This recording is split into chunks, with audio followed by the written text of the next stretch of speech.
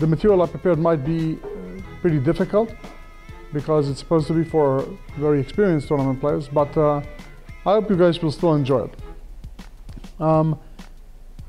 The first position I'll show you is illustrate an example of how to try to win a pawn if you know the basics of what you need to do. Here white has 2 against 1, and of course the pawns are blocked.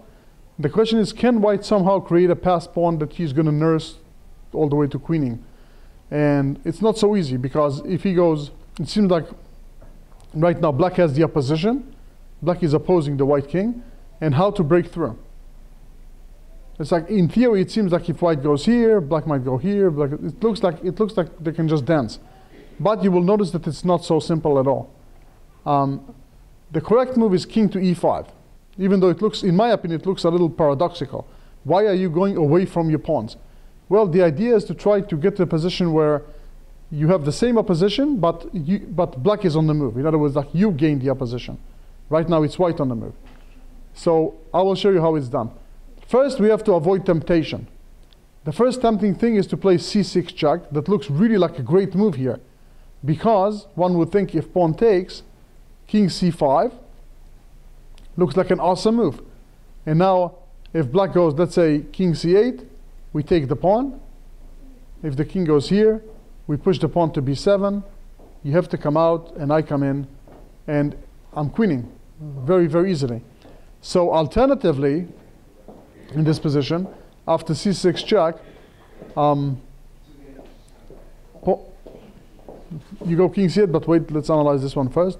Pawn takes king c5. If you go king to d8, that's a very mysterious move. The idea now, after king takes c6, that'll be a mistake, because black immediately gets the opposition. And now after b7 check, king b8, the only way to protect the pawn is here, and we have a stalemate. So a draw. However,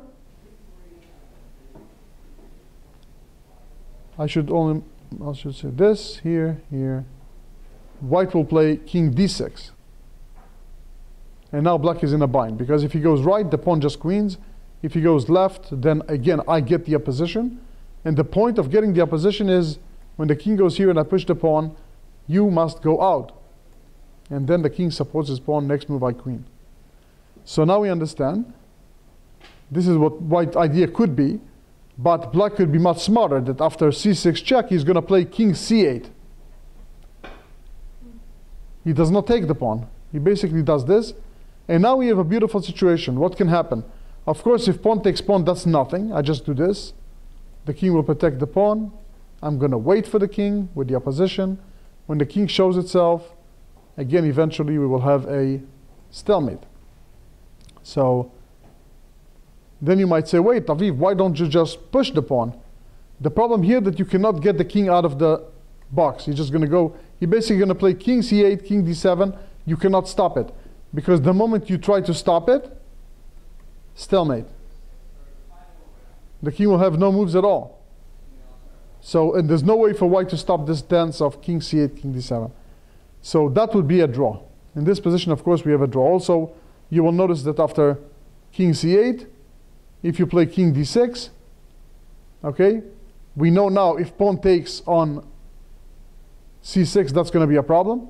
So you move the king, because pawn takes c6, king takes c6, white has the opposition. And again, white is in the same problem, that he has the same issue that he had before. If he pushes the pawn, I just go back and either stalemate or perpetual dance with the king.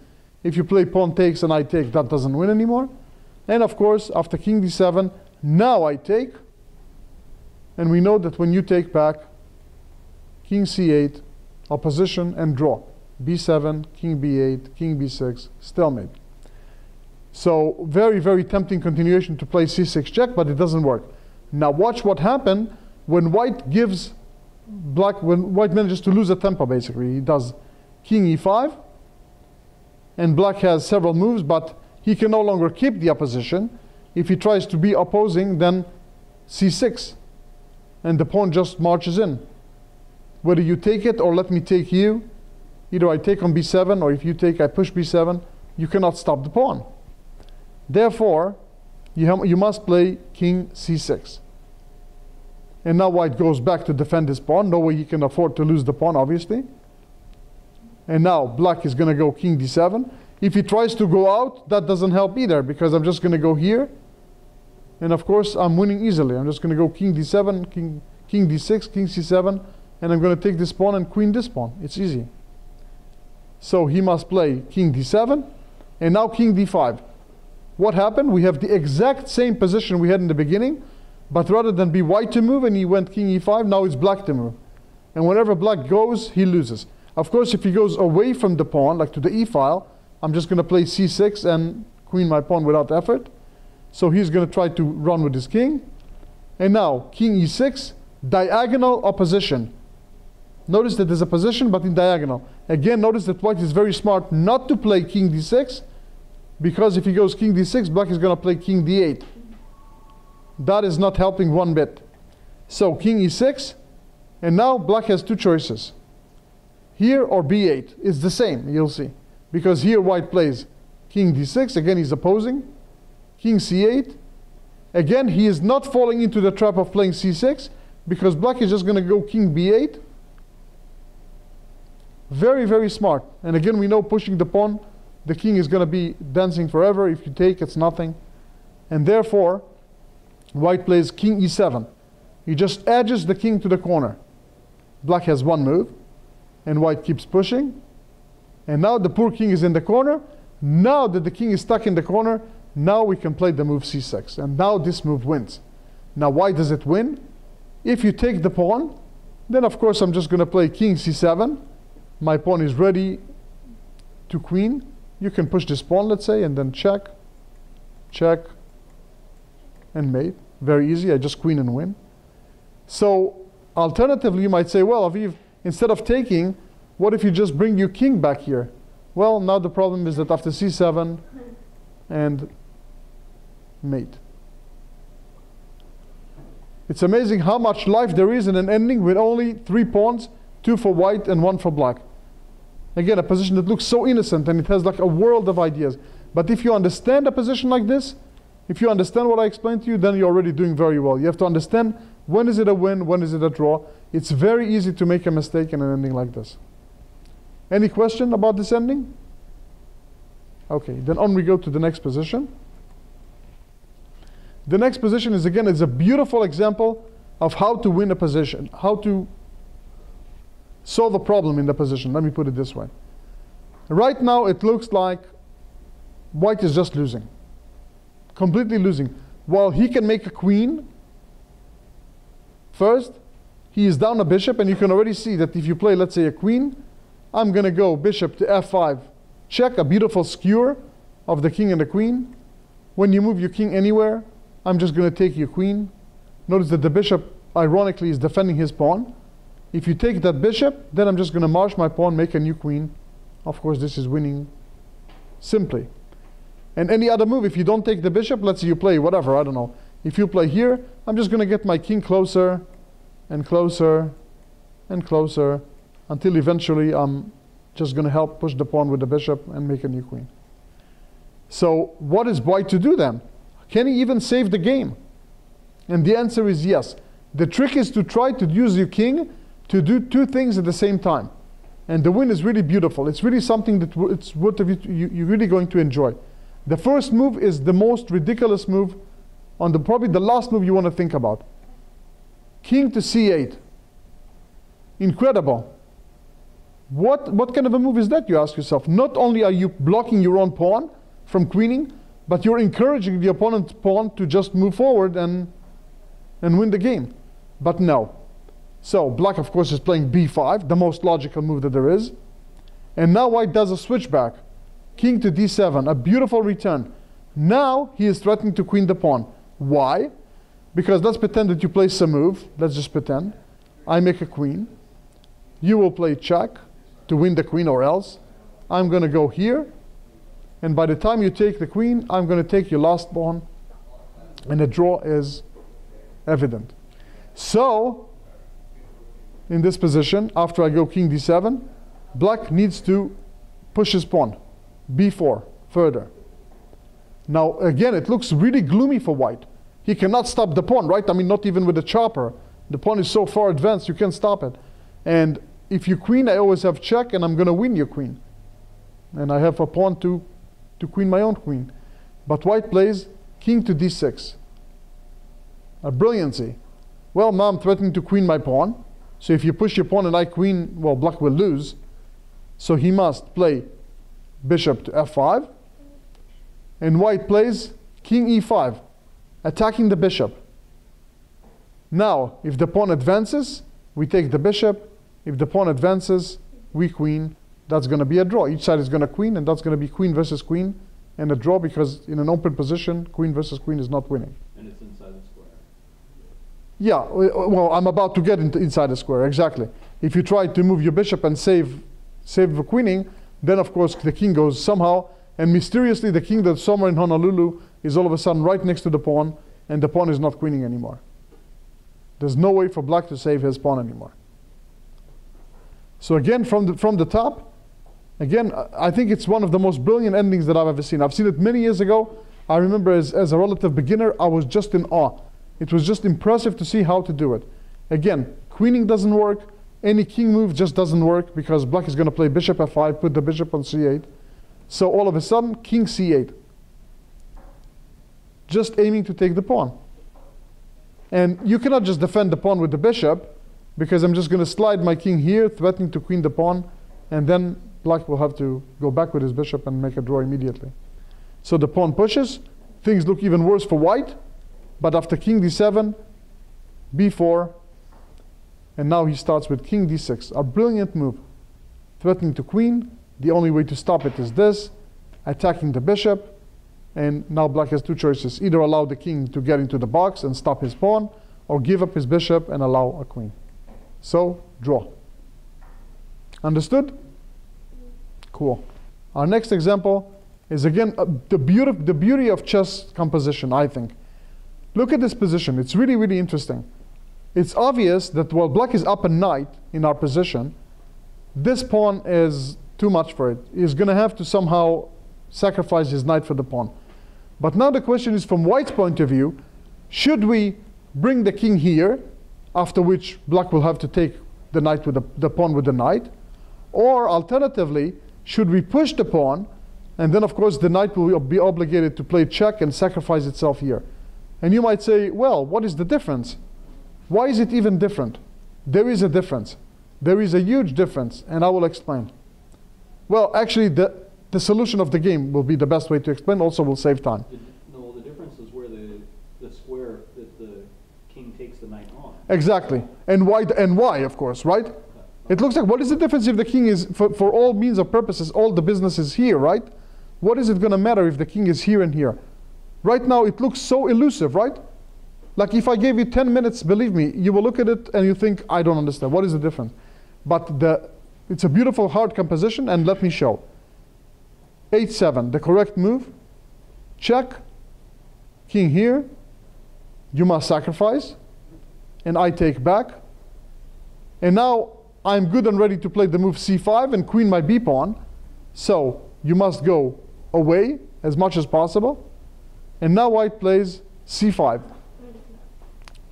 Soon we will see. Still, for now, we don't understand what is the difference if the king is here or here. You don't see a difference, but there is a huge difference. Look at it.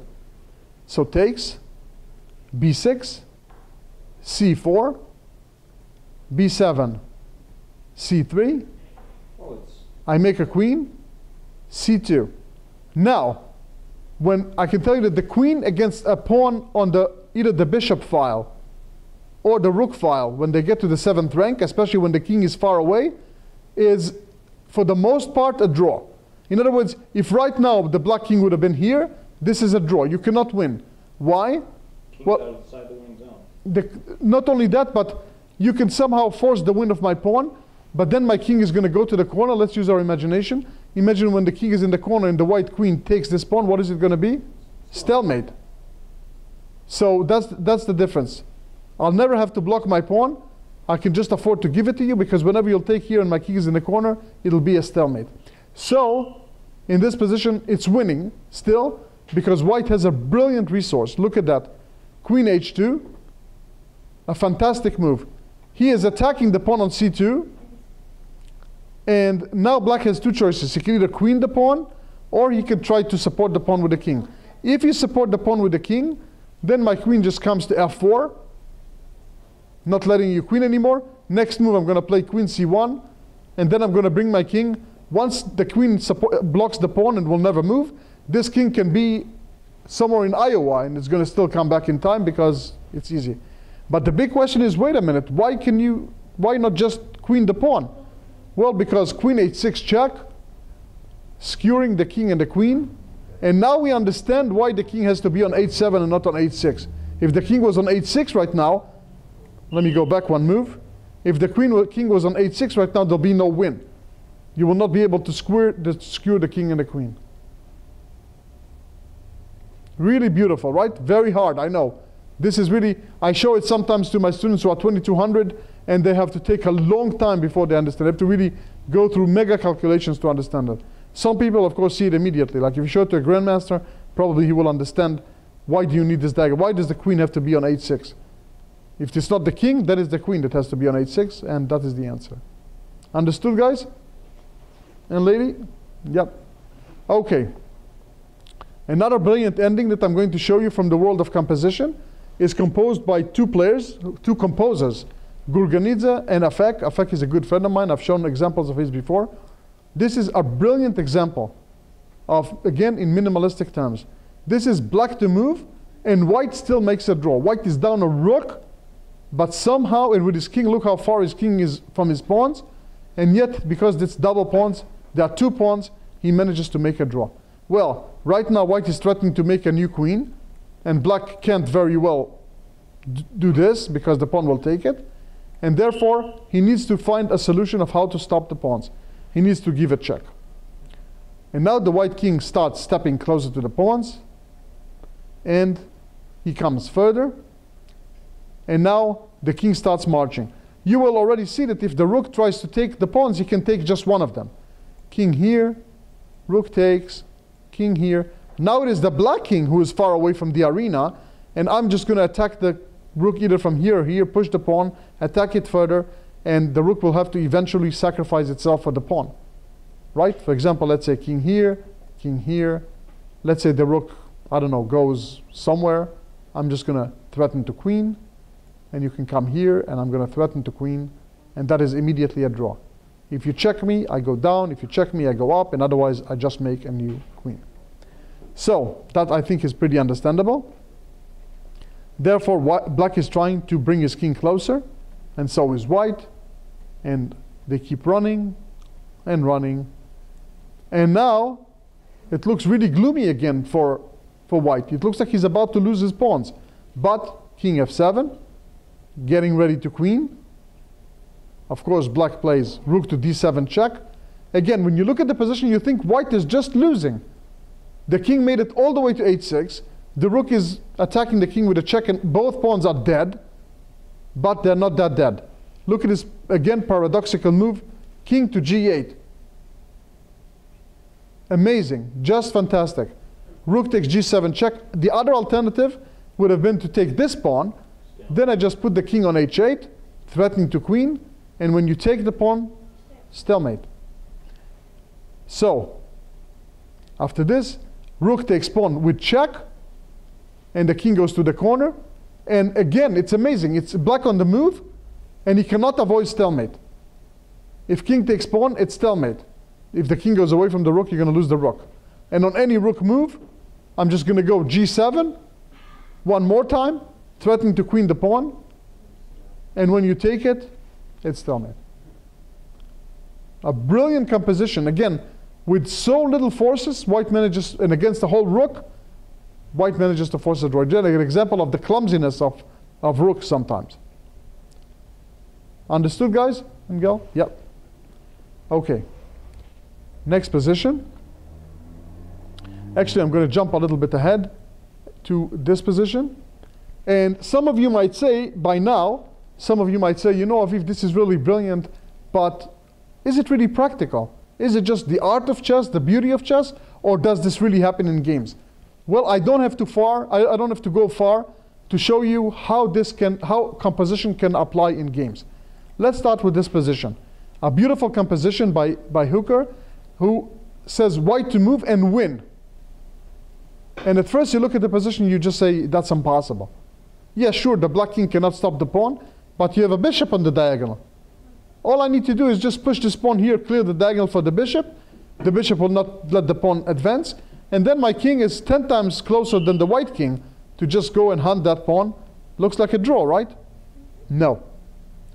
The answer is no. Now, of course, if you push h7, then I will play e4. Now it's really not winning. So white is to be a little more smart and patient than that, and watch what he does. Step one, he realizes if he got rid of this bishop from this diagonal, then his pawn is going to cruise to the queening square undisturbed. So bishop a7. Okay, all of a sudden chess base is like not reacting. Let's see why. Okay, it's behaving again. And now we understand. I'm threatening to play bishop takes pawn. I mean bishop takes bishop and then just queen my pawn.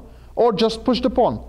So let's say if the king harasses my pawn, I'm just gonna, and I'm queening it.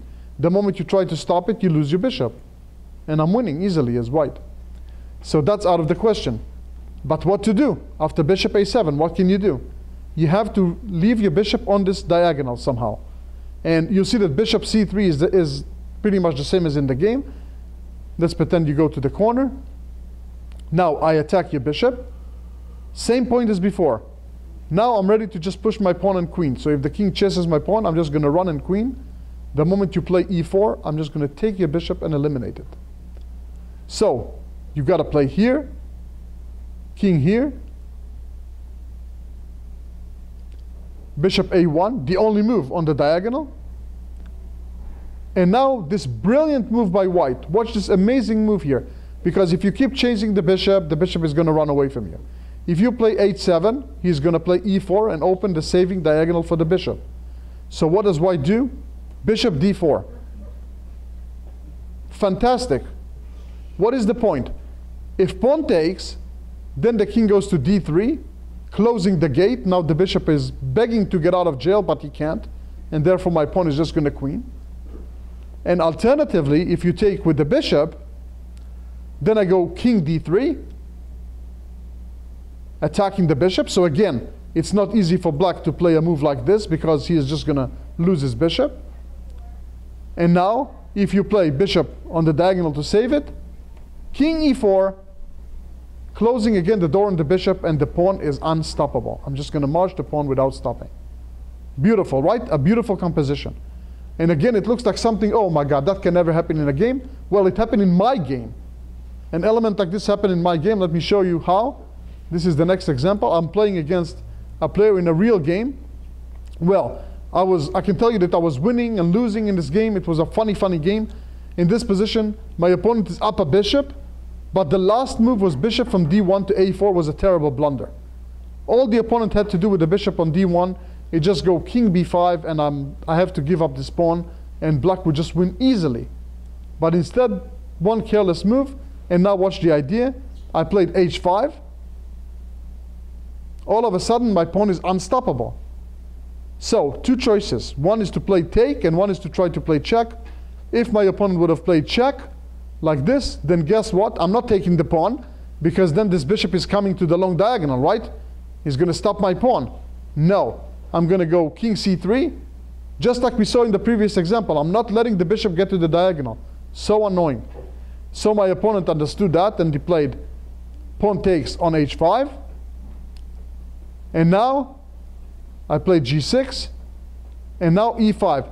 If my opponent would have played bishop to b3, with the idea of playing e5 check and opening the diagonal for the bishop, you might already guess that all I would have done is close the gate, just like we saw in the previous example.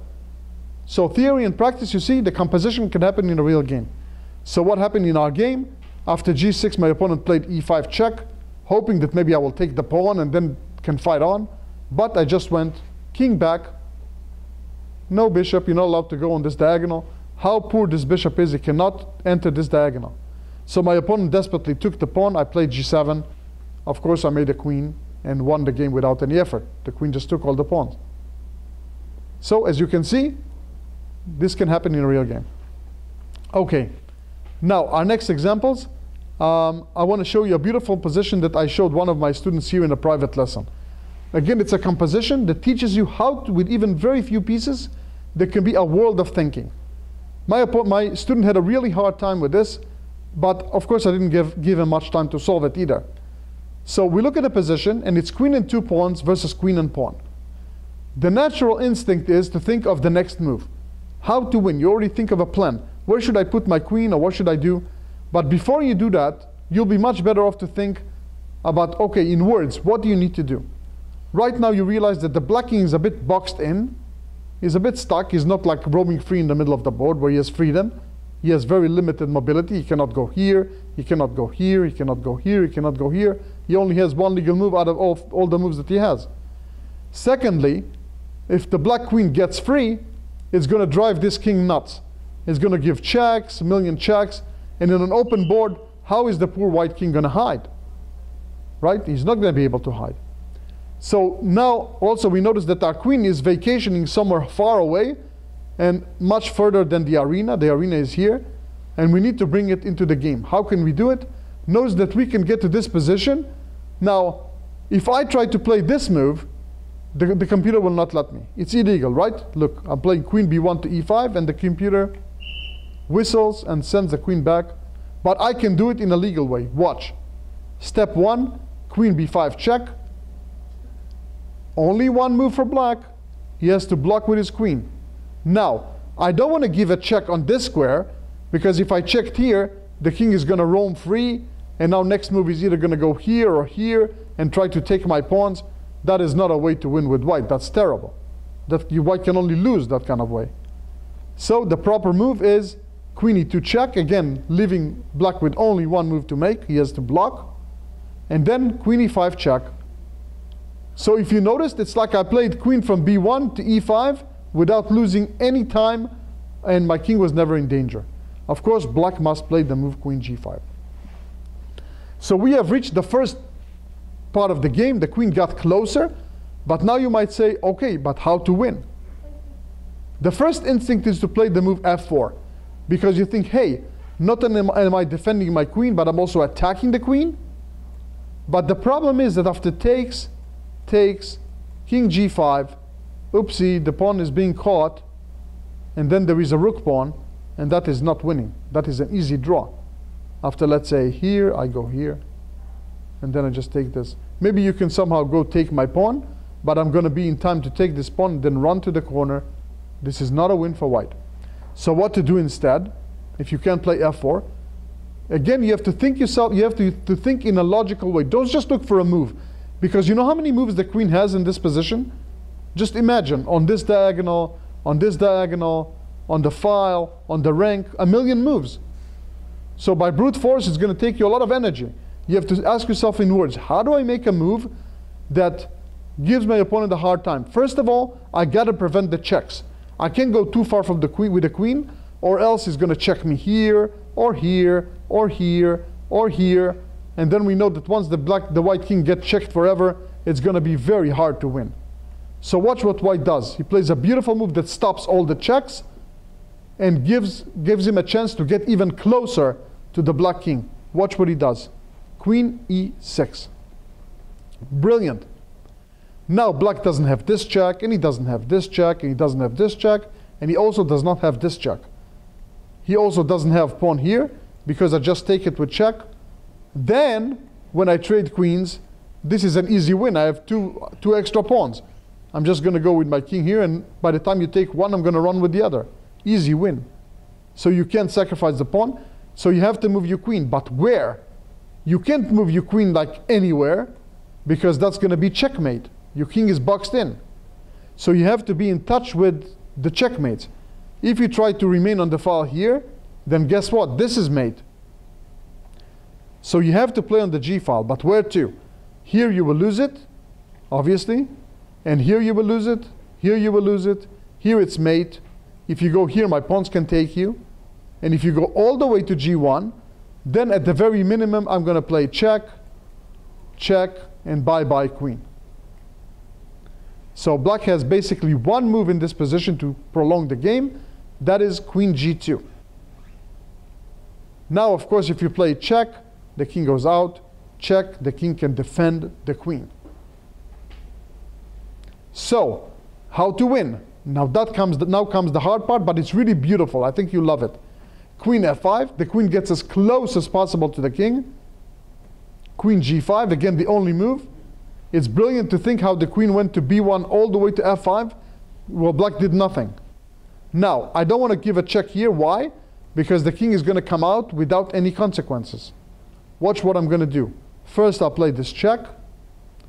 Only move is to block. Now I'm going to play queen f7 check. And the poor king has to go here. White plays f4 check. Okay, it's stuck for a second. Hopefully one moment, it'll show it. The pawn goes to f4 with check. How many legal moves does black has? Only one. The king has no legal moves. And the queen has to take. And now that the queen took away the last escapes from the king, mate. Forced win for white. Very difficult, but brilliant. Really a brilliant way to dominate with the queen. First, we got the queen closer. Then, we made sure that the king was still boxed in. And at the right time, we let it out because it had very few moves, and we checkmated. Do we understand that? Cool. All right, let me see where I am. Oh, this is another beautiful position that I'm going to show you. And probably it's going to be our last position for the day. And again, we know that a rook against bishop, for the most part, is a draw. Why? Because black needs to run to the corner opposite to the color of the bishop. Imagine if this king was here on a8, and then the bishop would be on one of the squares next to it, and there is no way to win. Any check is going to be just blocked with the bishop, and you can never keep it because it's going to be stalemate. So, very, very nice. However, if the king is closer to the other square, the other corner, the same color of the bishop, then it's winning. Now, the pawn here is not very relevant because you can't queen the pawn. But how to win? White plays g7. He just gives away his pawn. And what is the point? The point is if the bishop takes, king g6, notice the mating pattern. The king is opposite one another, and the rook is ready to deliver checkmate. And now it's a big problem.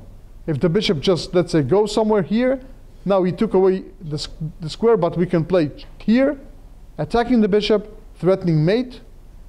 The bishop can go here, check. The bishop can block. But notice that here, white still has a move. If this would have been king here and bishop here, then black would be safe. But now white just plays a move, just a waiting move. The king has to let go of the bishop and checkmate. No defense. What to do then?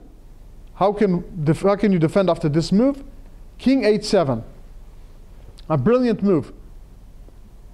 Now you're saying, okay, maybe now I can take, at some point I can take the pawn.